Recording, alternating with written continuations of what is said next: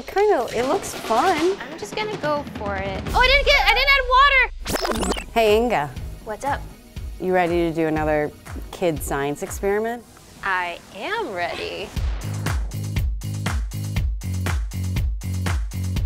Have you heard of elephant toothpaste? I have only heard of it because I saw this like viral video where this guy made like one that was huge and then just like went up into the sky. Yes, it looks cool, it's very fun. The only problem is we don't have instructions on how to make it. We just have the ingredients. So Inga and I are gonna see who can make elephant toothpaste. Divide us!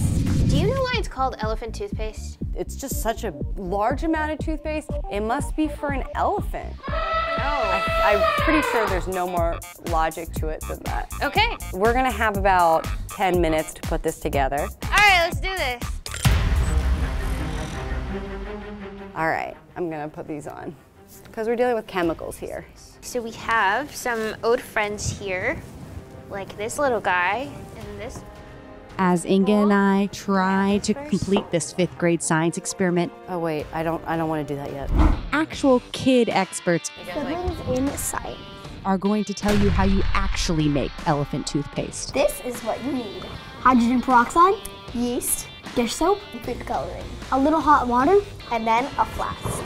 First, you need 240 milliliters of hydrogen peroxide. Okay, so next we're gonna do 60 milliliters of dish soap.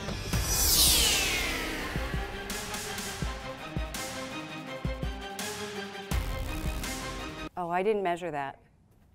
Pour the hydrogen peroxide, dish soap, and food coloring into the bottle. 1, 2, 3, 4, 5. I think the yeast is the rising agent.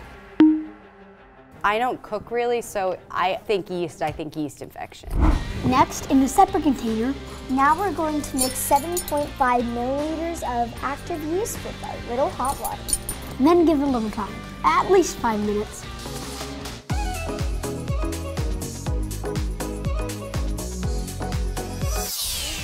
You know what? It smells like a beer. I feel like it's not activating the right way. They probably don't tell you that when you're a kid because they don't want you thinking about beer as a 5th grader. Add more. Okay, I'm just gonna test this out. I don't know if this is gonna give me anything. You're doing a mini test right now? Okay, I'm Yeah. gonna do a mini test too. Do I just need more quantities of stuff? Wait, Wait, it's going up. Wait, it's going up. it's slowly. And that's a really good sign, so. Are you about ready to do it? Yeah, I'm gonna do the actual thing now. Finally, pour the yeast mixture into the bottle, and then you got elephant toothpaste. Ready? And Go. go.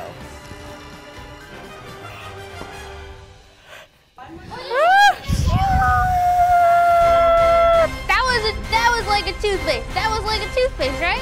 You can keep adding color to it, I think, too. Oh, wait, really? Yeah. Wait, this is the coolest thing ever. Oh my God, look at that, you guys. Bye. Aw, man. Honestly, Inga, I feel like this is the closest to correct I've gotten, and it was mostly because you said the thing about yeast at the beginning. Activating. So how does the chemical reaction behind elephant's toothpaste work?